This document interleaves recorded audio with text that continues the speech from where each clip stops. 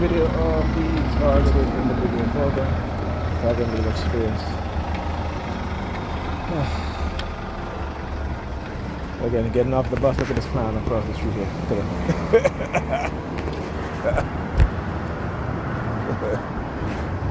Stick my finger in his ears. I was telling to do that thing. And what have you been seeing today, right? Again, they'll use teenagers. They'll find them. They'll show up. They'll start showing up. You know, you can always tell the patterns. I can always tell the patterns. All right. It may not be. They may not use them like this on a regular, but they do use them. And I can tell because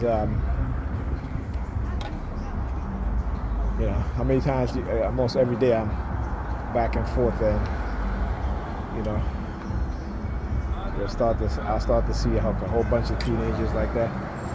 Yeah, so they're trying to use them in your target again to send these subliminal threats. You know, and whenever they can't use adults, they use teenagers because they figure, well, you know, they're young, so you know we can indoctrinate them, and you know if anything happens, you know they're not going to get a lot of time in prison or what have you, or they just might get probation or what have you. You know, they're very crafty when they do this stuff. They understand the system because it is the system, and you know it's the white supremacy system. But what these parents don't understand by allowing their children or indoctrinating their children into this sort of behavior, into this sort of mindset, is that you are corrupting their minds, and you are basically aiding in their own destruction, and you're conditioning them to aid in their own destruction, right? Because again, we don't like to teach our children the truth. So, and like I said, another reason why they attack me so heavily too is in particular when I start to speak to my kids about certain things. Like whenever I send them, like both my sons, I'll send videos for them to watch, articles for them to read. You know, that has to deal with reality, right? Not this kumbaya shit, not this. You know what I'm saying? Not this, that's it. Let me ignore the reality that's in front of me. No. You know, I understand, see the reality, I understand the truth. Right? That's the only way you're going to save yourself from these traps and these pitfalls, is if you understand the truth. Right? You know, it's fun. We were in the elevator going up on our way back to Melissa, and we saw Pam. And we got in the elevator, and I was in the elevator, and I was like knocking my cane on the elevator floor. She says, "Geez, you trying to wake the dead?" So I said, "Yeah, I'm Jesus. But you know, I'm gonna bring all the dead back to life." My daughter was like, "What?" I thought it was like, I thought it was like, she looked at me. I said, "You don't believe that shit, right?" She was like, "Nope." I was like, "Good," because there actually are adults who believe in that nonsense. You know, without understanding the esoteric meaning of that, when they talk about bring back the dead, meaning the mind. Religion kills your mind. You're mentally dead. You're spiritually dead. That's what religion does. Religion doesn't make you spiritually alive. Okay, it doesn't. You know, you don't gain knowledge from religion. Not at least from the way they teach it. If they teach it the esoteric way, then yeah, because you not only are you understanding the metaphors and the parables, but you understand science in the process. Right? You understand astronomy in the process. So if they teach the Bible the way it's supposed to be taught esoterically, yeah, then you can say, you know, raising the dead, raising the mind, right? Raising the mentally dead, right? The spiritually dead. Again, we like to associate the word spirit and talk about spiritual as some sort of supernatural thing, but it is not. It is the study of the science. It is the understanding, you know, as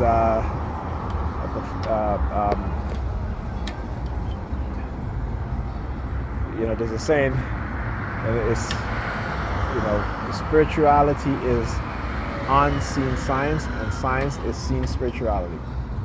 Right? When you truly understand that, then you can say that you're a spiritual person, because not only that, but you will practice it. Okay?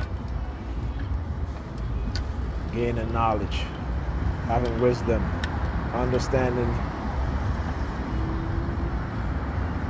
the things that matters, right? Understanding nature, human nature, the world, cosmos. I haven't seen a not in service is the second one too. I haven't seen a not in service bus on this side. Actually, maybe I have, but there's always, I guess since I've been getting this bus as soon as I get off the other bus, but you know, hey, shit happens. Sometimes you forget. You gotta expect it. Yeah. One thing I say is, TIs, can't be hard on yourself when you forget shit. No matter how many times they may use the sirens and you forget something, to try to make it, you know, like you're gonna remember. So no, you're not. You know what I'm saying? Or if you're, you know, if your body hurts because of your target, if you got a headache, they do sirens. Like it doesn't stop the headache. It doesn't stop my body from hurting. You know, and they know that. What it is that they don't want to be held accountable for the damage that they've done to you. Right? So when they well, I gotta sanitize this bench for us to sit down on it.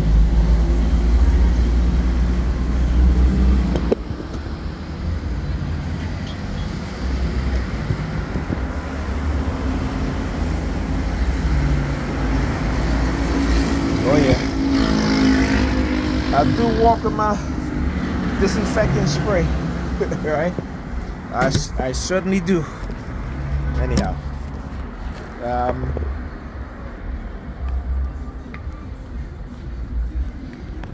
oops, what happened?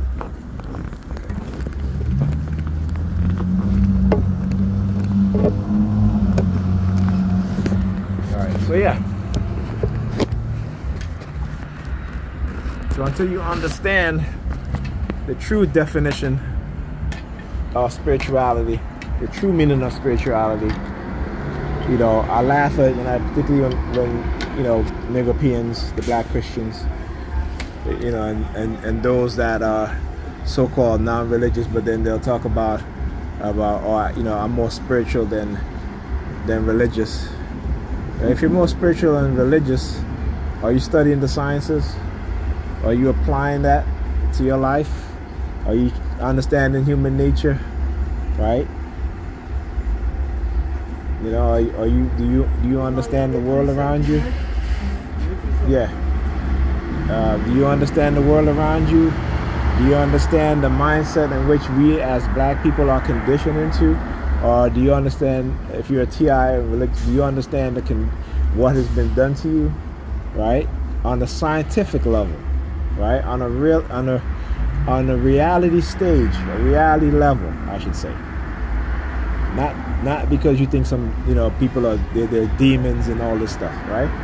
But understanding that there are people who are evil and they will do certain things, and there are people who will engage in certain things against you as a human being because they feel they have a just cause or they're righteous.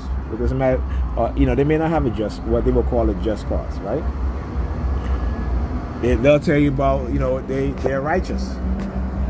And again, it's a word that I don't use, righteousness, because, you know, people commit genocide based on their righteousness. People enslave other people based on their righteousness, right? People will engage in destructive behavior against other people based on their righteousness and on their religious belief. Okay?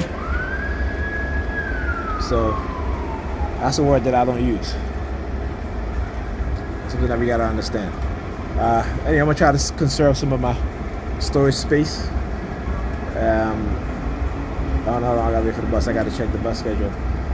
Anyhow, talk to you guys in the next video.